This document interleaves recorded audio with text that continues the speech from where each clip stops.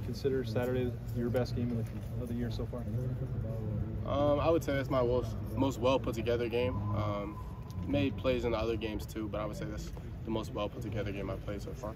How do you define that? Like, I think most people look at the stats and you got 6 tackles, so that's a good game. But how do you, when you watch the film back, evaluate yourself? I would say making the plays that I need to make that come to me. Playing fast when I can trigger, when I can see the play and go downhill. I would say those are the big things that I can see. And then when I'm in pass coverage or when the ball's in the air, making the play when it comes to me. Were you seeing those the first 3 games when maybe the tackles and stats weren't there as much? I would say the ball wasn't coming to me as much, so I was just trying to be patient. And I mean, the plays are going to come as the season goes along, so just being patient on that and not trying to rush everything. Jim, since you were activated this past week, what does that mean? I mean, I feel like it's just the team that we played against gave me an opportunity to make plays, and the Lord put me in positions to make plays to glorify Him. So I would say the defense that He called was a good game, and then made the plays when they came to me. Do you expect that to continue the rest of the season, then, to be activated?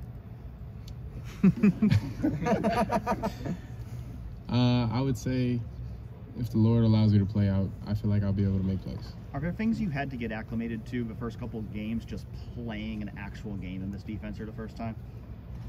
I would say everybody has an adjustment period when they change systems and everything.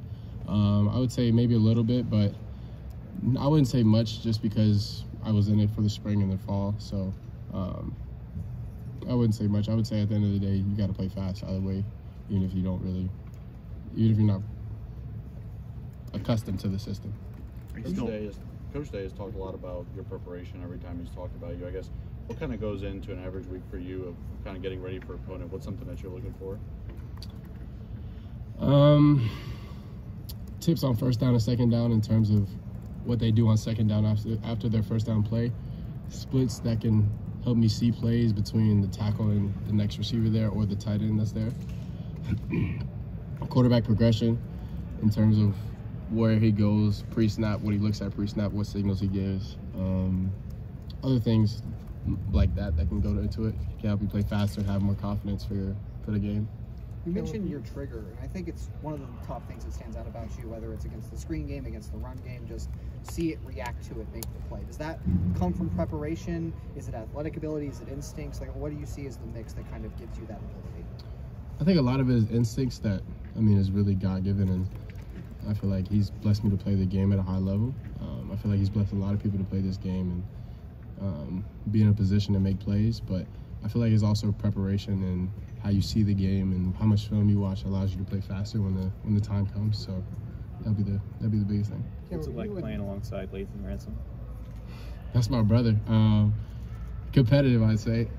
Game to game, just who's gonna make more plays, who's gonna set the tone when they come downhill, that type of thing. And he pushes me, I push him. So that's my brother, and I wouldn't expect anything else. Coach Knowles called that ball punch he has, the force fumbles, is lethal. What's your read on that? I got to get better at it. He's very good at it, and I'm trying to learn that from him right now. So he's very, very elite at that. He also said there's a calmness with you two back there. Do you feel that, and what's it like to be out there? I feel like it's very intense. Everybody's trying to make a play. Everybody's trying to do their job at a high level, and nobody wants to give up anything to the offense. Trying to push them back every play. It's a fight every play. So I would say me and him, just who's gonna make more plays every game. That's really what it is. Are you still lobbying for any snaps on offense? I'm focused on playing the snaps that I get right now, so I'm not really pushing for nothing else. Besides winning, what is your favorite part about playing the game of football, Caleb? You come downhill big time. It seems like you like contact, whatever. What is your favorite part? I would say probably being able to be around other people that are like-minded. On this team, I feel like God has put me in a position to be around other Christ men, men that are centered their lives around Jesus. So I would say that's a big thing right now, and that's a big thing that's been in the past, just being around people that are like-minded and being able to grow real connections. Yeah, but on the field in a game, when are you at your best, do you feel? I'm not trying to pigeonhole you, but when do you go, man, yeah, that was fun? I mean, it's always fun to make a play. So I would say after making a play, I guess. Last question. You and Seth and Crenshaw and Will came in from different programs, and it seems like you guys have it's been seamless.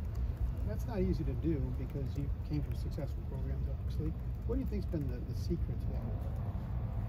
A little bit what I talked about before, just the brotherhood that's here, the people that have the same like-mindedness, people that have centered their lives around Jesus, and that you can relate to that in terms of G, Trey, Mecca, and everybody else around the team that has really embraced us and allowed us to come into the brotherhood. Great. Caleb, thank you very much.